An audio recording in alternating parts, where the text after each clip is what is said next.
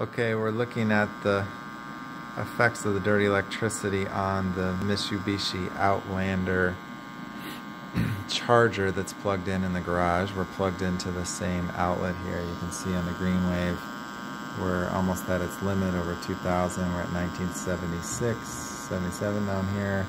We're blowing out the Stetzer meter, which is over 2,000 units. See a very thick dirty electricity here. If we switch over, we can see the frequency. We have a big spike at 50 kilohertz right here. You can see up here we're reading the 50 kilohertz.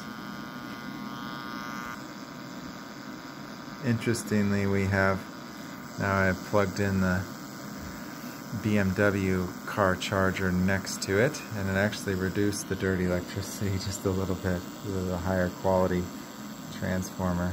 Not a huge difference, but we dropped down to 1600 here, and our line is thinner here.